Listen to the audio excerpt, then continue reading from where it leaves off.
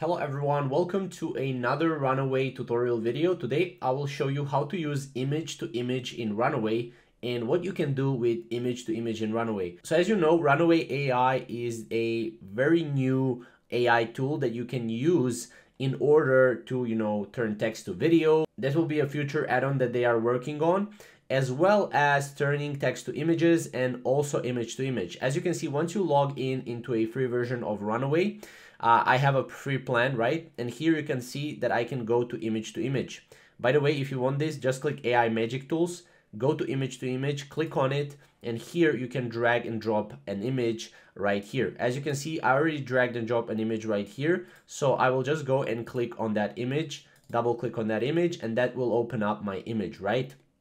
Now, what I can do is I can basically imagine something happening on this image, right? For example, settings, I can go to advanced, I can have a style. For example, style can be, cyberpunk, fantasy, futuristic. Let's say it's, for example, fantasy, right?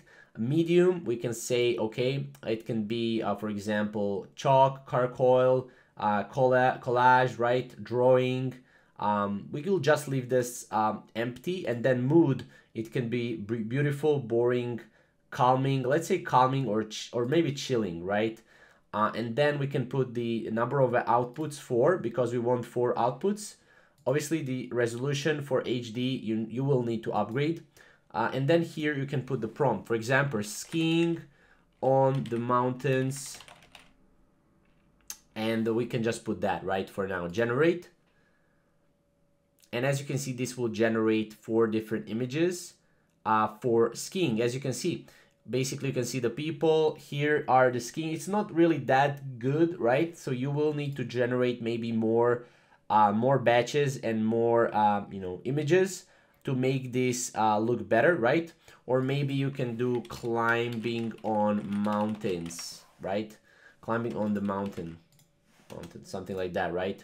And we can generate as well right here, and you can pretty much see how it will generate. We'll need to wait just a little bit. As you can see, this looks quite good for now, right? Obviously, if you want to save an image, you can save it to assets. You can obviously report it. I think this is a report, and then you have download as well, and you can also expand it to see it. But for now, it is blurry because it is in SD resolution. In order to have an HD, you will need to upgrade, right?